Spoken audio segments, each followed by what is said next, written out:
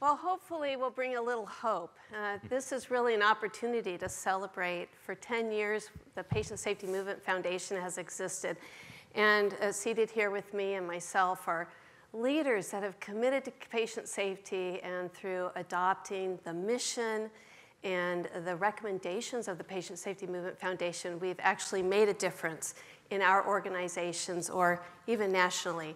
So I think to get started, I'll start with Kim. You're the CEO of Children's Hospital of Orange County, and you and your board made a commitment to adopt evidence-based practices to eliminate hospital mortality. And I wondered if you could share a little bit about your journey. You had amazing success, and maybe some of the lessons learned that you learned along the way.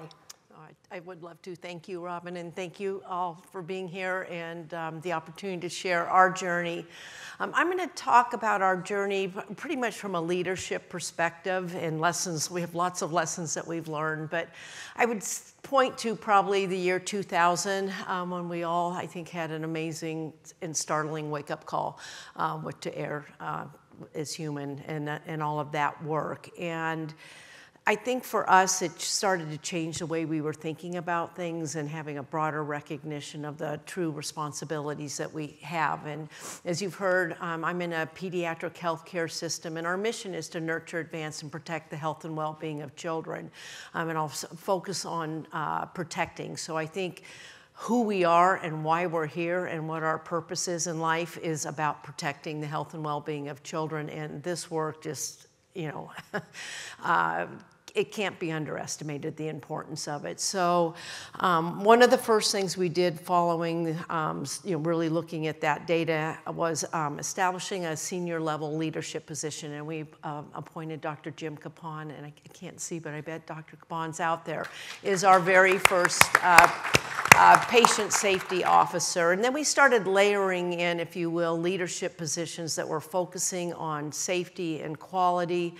In the year 2008, we seated our first board level quality committee. And I'm so happy to say our dear friend Joe Kiani actually serves that committee, serves as the chair of that committee today. And we started joining the patient safety movement, a number of patient safety initiatives that are focused on pediatric healthcare, because our patients are a little different than the adult health setting. So that the story is really that we were searching for anything and everything that we could learn from others. And as healthcare leaders, sometimes it's hard to check our egos at the door and really take a hard look in the mirror, and hearing stories like the one we just heard is such a special calling. So our journey has been over the past 23 years. After we seated the quality committee, we started looking at how we can make this a top priority for everyone in our enterprise. We all, I think, employ a lot of people. And how do you make this relevant to each and every person who's walking onto your campus every day and plays some role in taking care of your patients? So we started building them into our organizational goals to reduce serious harm and reduce hacks and those kinds of things. And in 2017, we adopted a goal and put it in our management performance plan, which is a part of all of our leaders. So there are 220 of us in a plan where we have pay at risk, and we put a goal in there to get to zero. We'll have zero preventable deaths in our organization. And there was a lot of discussion around that. I'm sure all of you can relate to. It probably wasn't the most popular decision that was ever made, because we heard a lot of feedback around how sick our patients are and disease progression, and patients do die and all. But it just all of those reasons actually was, to me, the reason to say, we're going to take a stand, and we are going to take a solid stand, and we are going to make this a part of this particular plan. And I'll talk in a few minutes about what happened after that. But it was just, my point here is layers and layers at all levels of the organization in a single focus on why we're all here. I'm going to move over to communication and culture, because I think we're hearing a lot about a culture of safety, blame, all of that. That took really hard work, because people watch us and they are looking at what we talk about, how we act, what we do. And one thing I've learned over the years is you just can't talk about the priorities enough. You might think you're doing it enough and doing it every day, but you've got to spread that throughout your organization. So communications, daily huddles, unit huddles, all of those kinds of things are embedded because we have much greater reach. I think we all know that now with the more people that we're bringing together, breaking down hierarchies and silos and all of that. So I'll just quickly tell you that through the course of this journey, we've decreased our serious patient harm by 95%. We did have a 5.5 years period of time where we had 0 preventable deaths.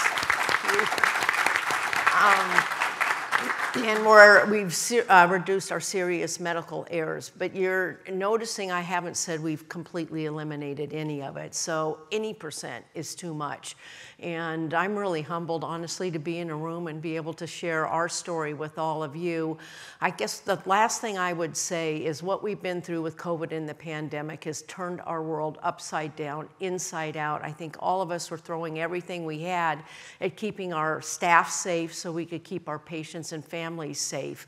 And there's so much that's changed through the adoption of our evidence-based practices and the committees and the leaders and all, that we really are stepping back and bracing ourselves, because there's so much important work. So increases in registry, travelers, the great resignation that's hit healthcare as well, telehealth, cybersecurity, all of those things are a huge wake-up call for all of us to really band together and to learn from one another. So I really am humbled to be here. Thank you for your honesty and your candor, because there's so much more that we need to do and that we can do. Oh, thank you so much, Kim. So Bill, as the CMO at UC Irvine, you made a commitment to zero harm and really led the organization. And how did that impact safer care at UCI? Thank you, Robin. I'm really pleased to be here and to share the story. Let me first start with how the UCI leadership learned about the Patient Safety Movement Foundation, and then talk about some of the important changes that occurred. And there are sort of 3 main categories: culture, and then in terms of event reporting and making that a little bit more transparent, and then evidence-based protocols. Those are in those 3 areas. But the way that this started was with, unfortunately, a harm that occurred, preventable harm, was a young, in early 30s mother that was coming to us for a series of chemotherapy treatments, and was intrathecal, which means that the chemo was going into the CSF. She brought her mother and her daughter with her for the first of these series of treatments. And soon after the injection, she had a severe headache, deteriorated, lost consciousness, and she never woke up again. And when we did the RCA, we found that she received approximately 100 times the therapeutic dose. It was a lethal dose. And there was a compounding error in the pharmacy, but there were a number of other steps that could have been taken, including a timeout to ensure the right medication and the right dose was given, a number of errors, which later were fixed. But this greatly impacted all of us at UCI. And so the next leadership forum that we had after this event, I mentioned to the CEO of the hospital and the chief operating officer and the chief financial officer and all the other departmental leaders that meet monthly that my wife Bernadette and I had attended the Patient Safety Movement Foundation the year prior. And by then we had already, Bernadette and I had committed to zero. And we had deployed some of the lessons learned already at UCI, but the leadership had not heard really about this. And so I asked them if they were ready to take the pledge. And I can vividly remember the CEO of the hospital, the CFO, the dean of the School of Medicine, that they all took the pledge to zero harm. And at that time, it was 0 preventable harm by 2020. Now the goal is 2030, but within a year, we developed the evidence-based protocols that allowed us to have a solution for each of the Patient Safety Movement Foundation challenges. But in addition, we did much more. And I'd like to just talk about some of those in the 3 categories. How did we change the culture? First, we even changed the department that I ran from quality and safety to patient safety and quality. The next was that we empowered everyone from the housekeepers to the doctors and nurses to the respiratory therapists and pharmacists. Everyone could stop the system. They could stop the line. Everybody was empowered. So we leveled the hierarchy, and we did that through a number of other, I'm going to call them tools that we used. One of them was developing a just culture algorithm and then policy.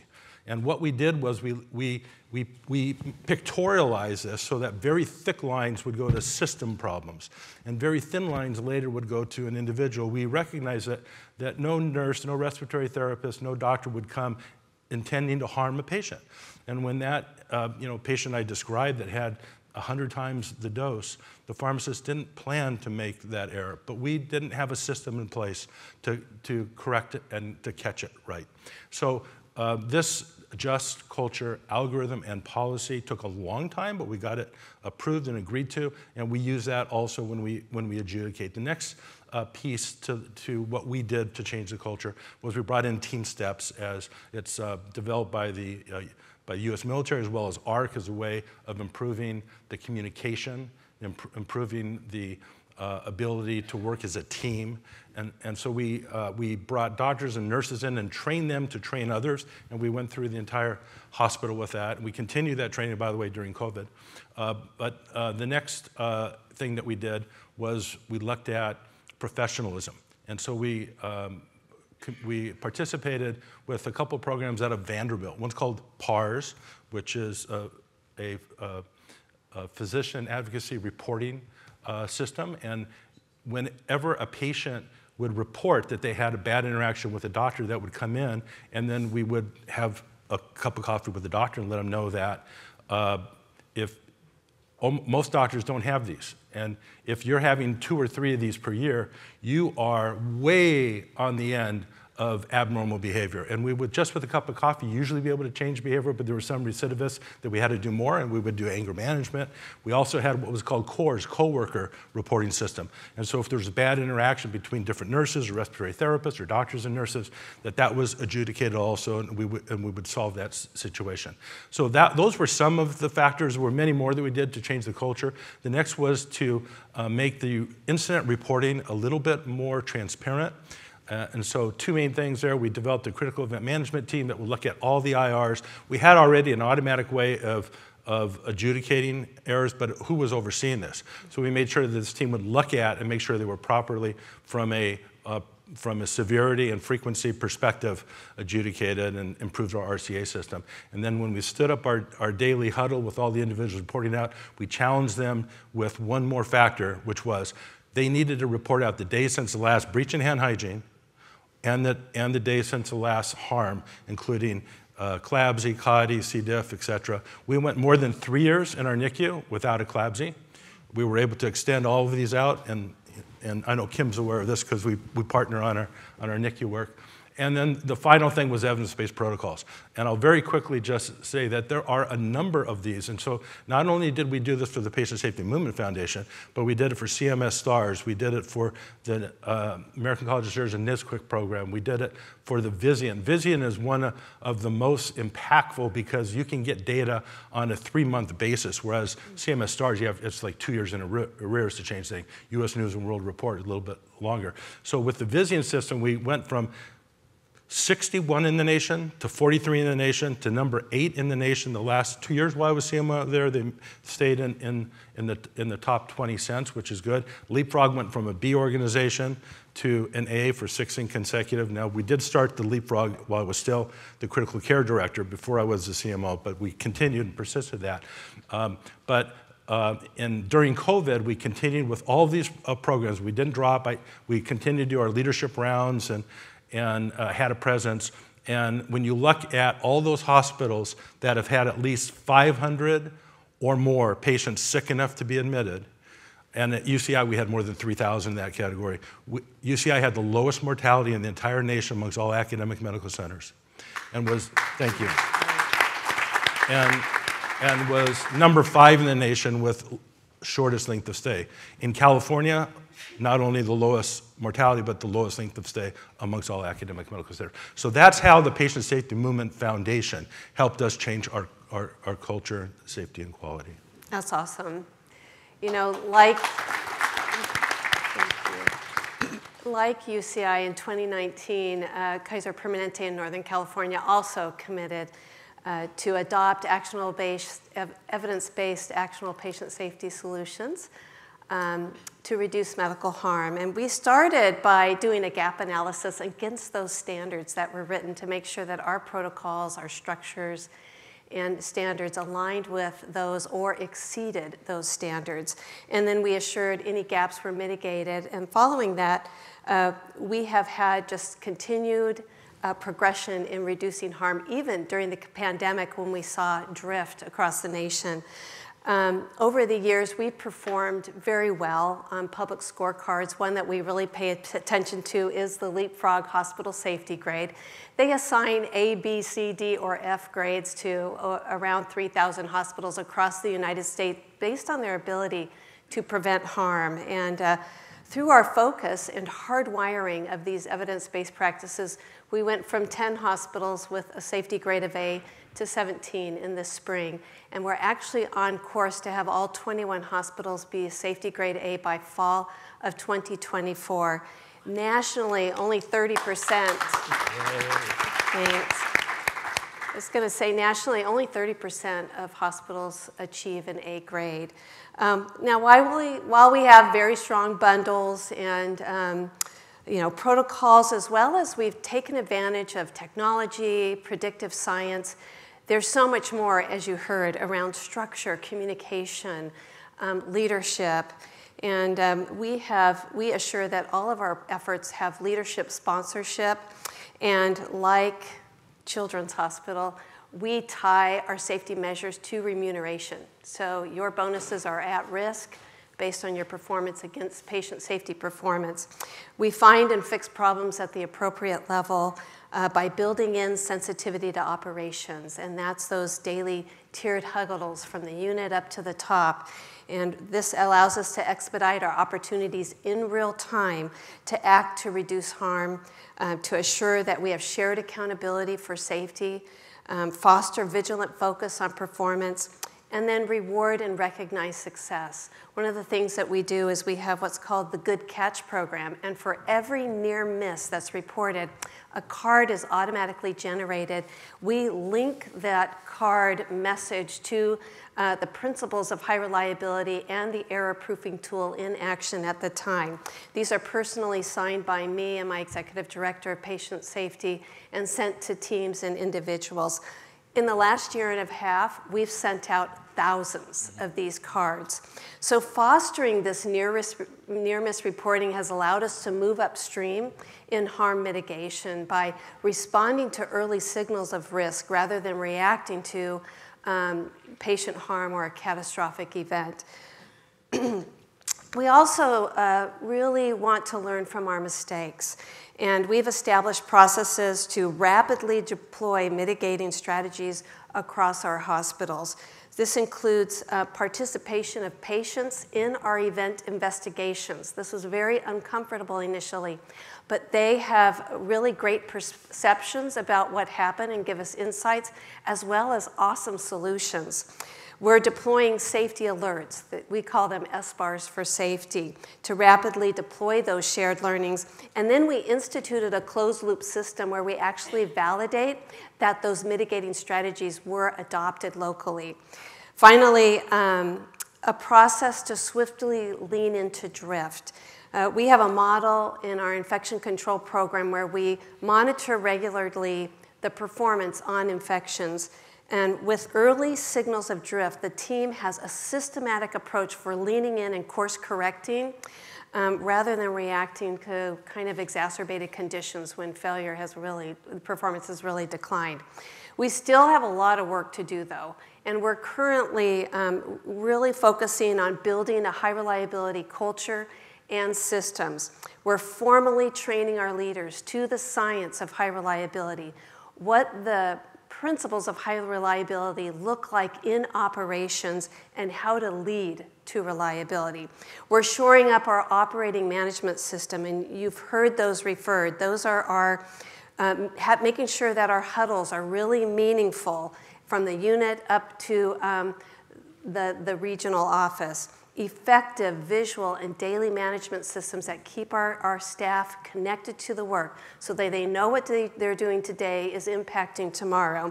And then leader rounding with guided leader standard work.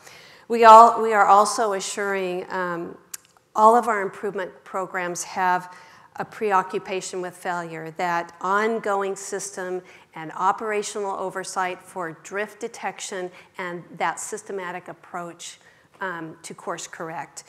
I'm going to go now to Susan. She's amazing. She's a PhD and a professor of anesthesia, and she's done incredible work saving lives through the continuous monitoring of surgical patients. And I wondered if you could share with us a little bit about that work and the outcomes. Absolutely, and thanks for this chance to talk to you about one of Dartmouth-Hitchcock's patient safety journeys.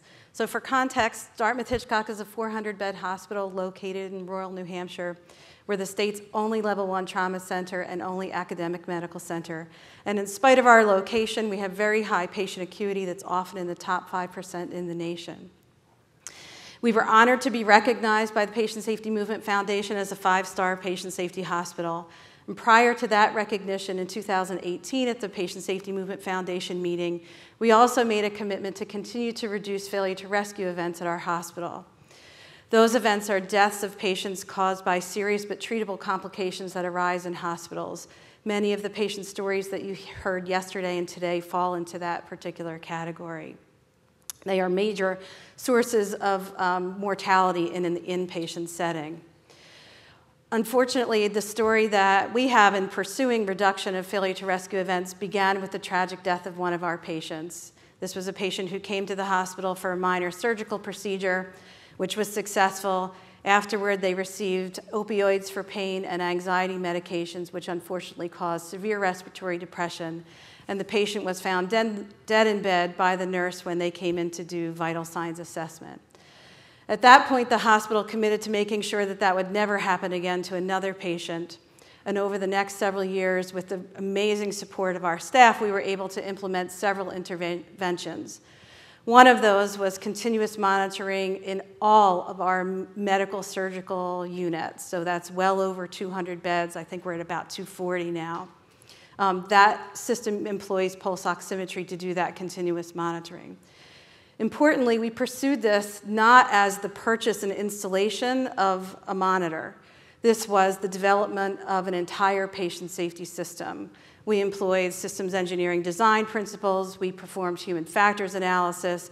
We developed very robust quality management principles and practices and processes that allowed us to monitor performance and improve performance over time. Our approach to monitoring, which we call surveillance monitoring, is specifically designed for this environment, the general care setting. It's a very task-rich environment. We have nurses that are often 4-to-1, 5-to-1, if not more, whose attention needs to be drawn to the bedside very carefully so that they're not interrupted from caring for patients who need their attention. We do this by using a very specific alarm configuration designed, again, for that setting, as well as directed notification that goes directly to the clinician that's responsible for caring for that patient. This ensures that there's a timely response, but we minimize nuisance alarms and keep attention of the clinicians where it belongs.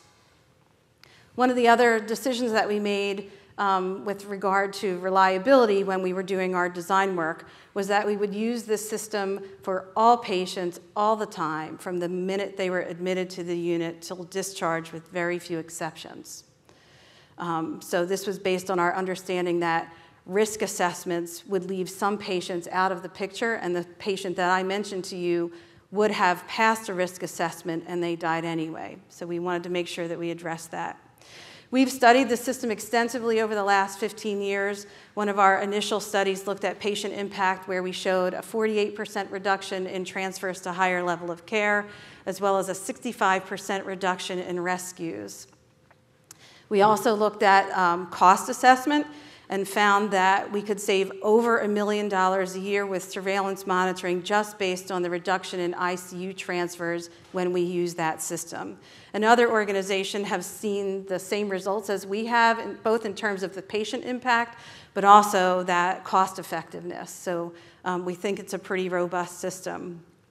In 2018, we performed a retrospective analysis of, I think it was 126,000 patient discharges, looking at the 10-year period from the time that we began to implement up until the time of the study. And what we looked at was whether or not we had harm or death related to the administration of opioids, which was, if you'll recall, what happened to the patient that I mentioned. And we found remarkably that during that 10-year period, we didn't have any patient deaths when surveillance monitoring was available in use in our organization.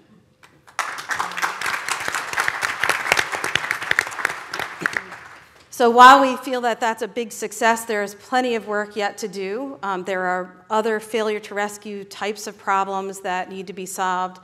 And we know that the technology that we use is important, but we really think that the methods that we apply, the systems engineering methods, quality management processes that we put into place, were really essential to the success, and we think that those things can be used widely in hospitals to solve many of the complex patient safety issues that we have. And so my final remark would be really to be that we know that a lot of hospitals are using some of these processes, but we really believe that building those capabilities and integrating them into healthcare systems is really important as we step forward to try to aim for zero harm to our patients. Thanks.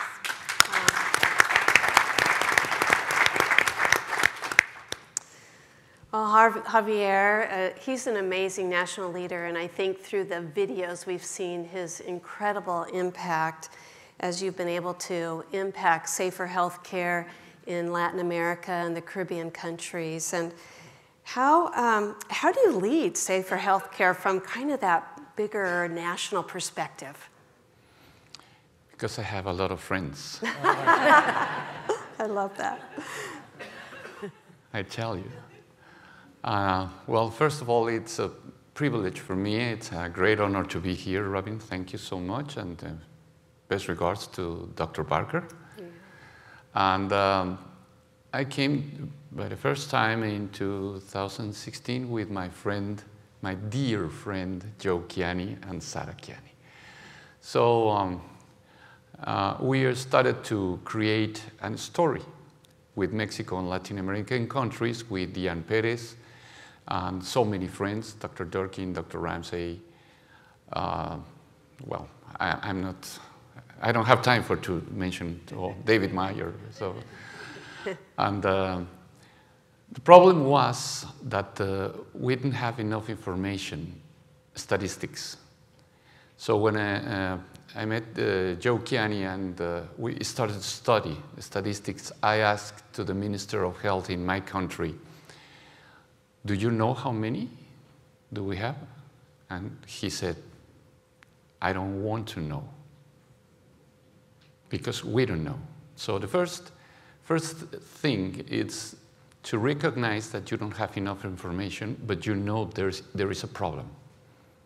Everybody knows that is a problem. So the second is to create a culture related with patient safety. And I'm completely convinced that we've been moving forward step by step, but very slow.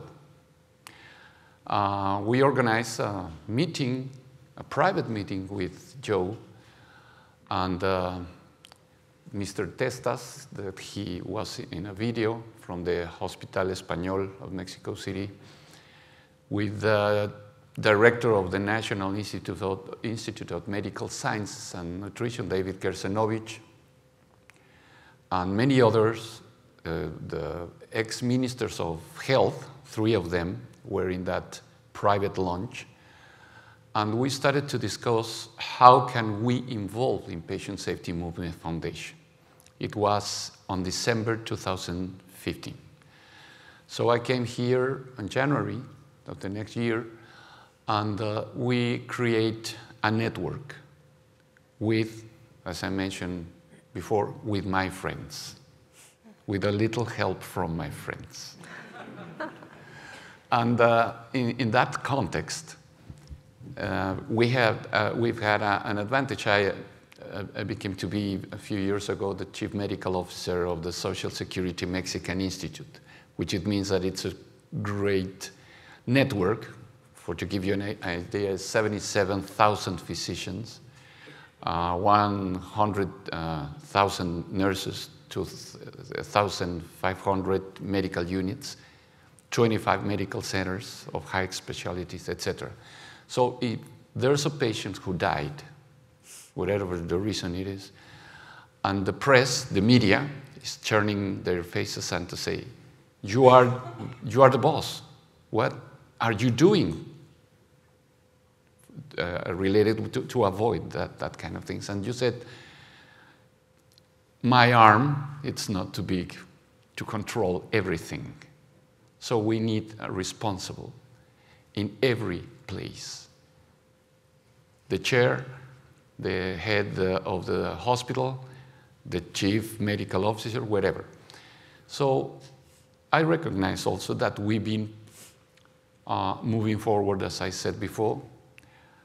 We need to establish a chronogram, commitment, leaders in every place, every single place.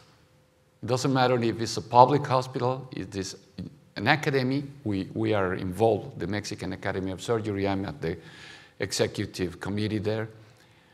We brought the Mexican Academy of Surgery to be a partnership with the Patient Safety Movement.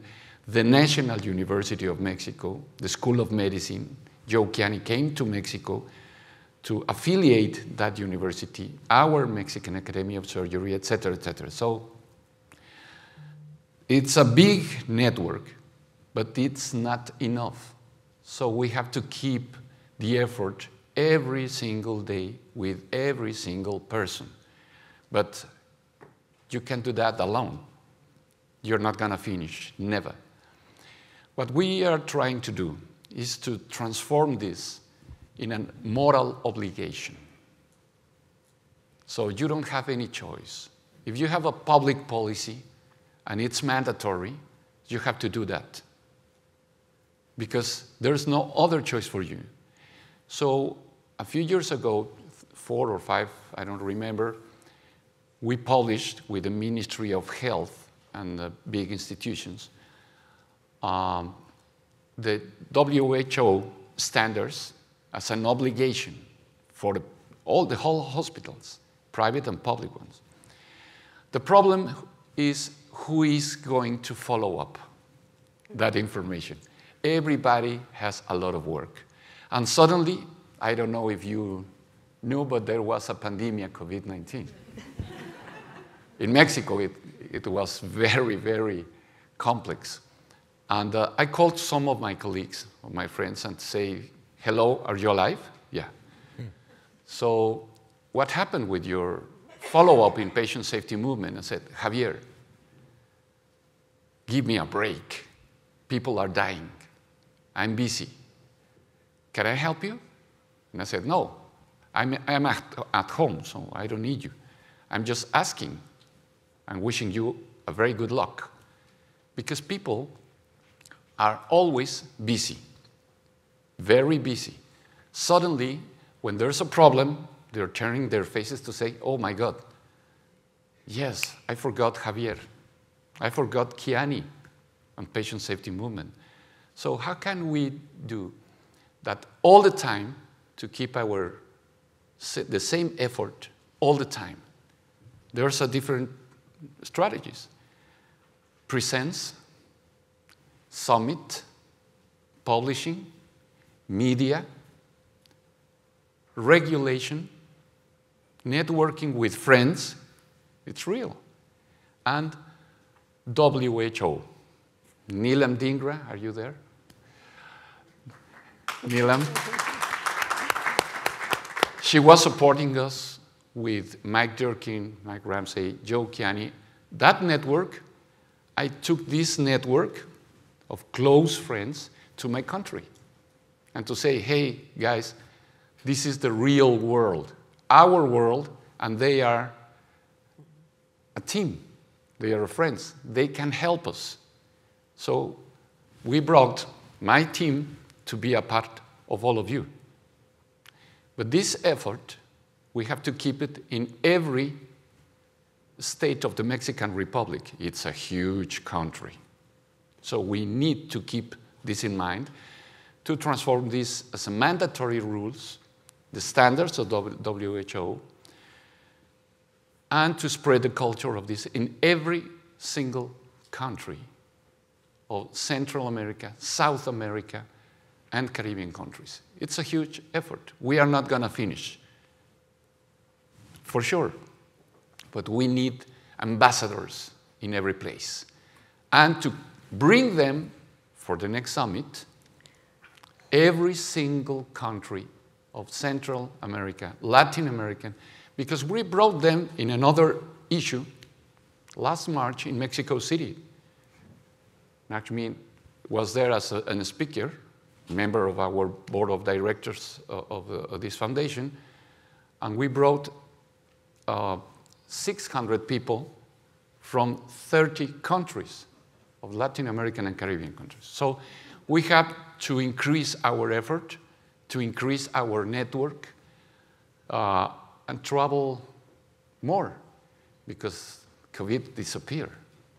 So we have a chance. Thank you.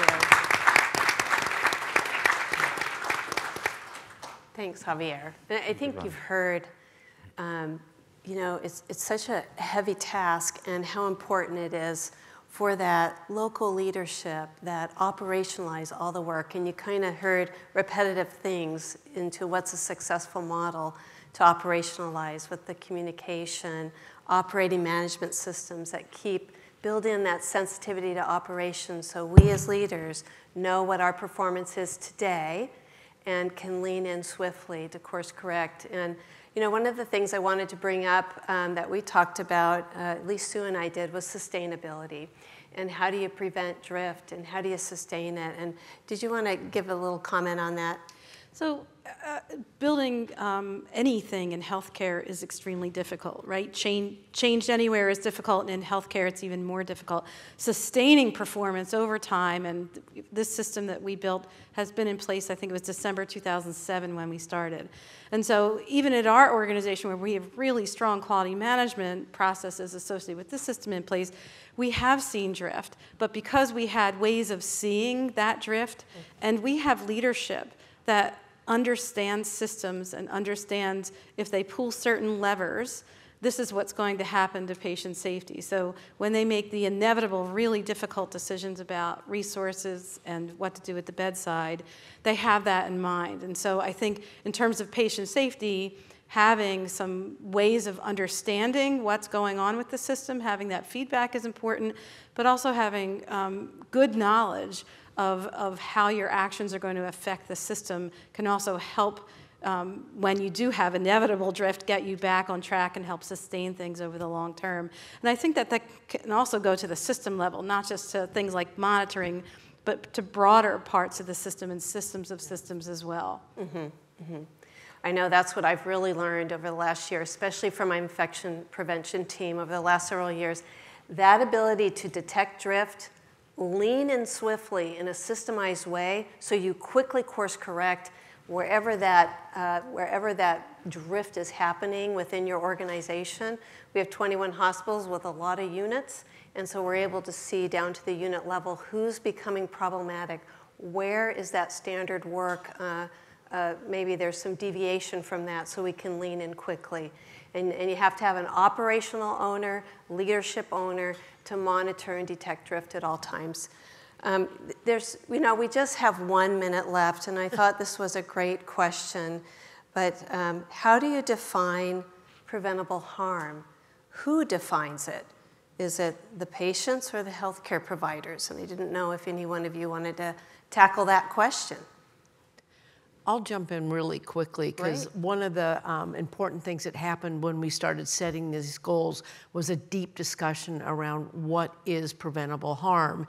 And it was a very broad-based discussion. So I think it's important to define it, and we do have a definition, but the process to get to agreement around the definition was really powerful and had a lot of impact. So it's not easy, and there are so many definitions. Are you looking at Jake? You know, what are you looking at? So I'm glad you raised that issue. And I think it reflects back to our earlier discussions about a National Patient Safety Review Board and establishing standards for all of us to adopt instead of organizational standards.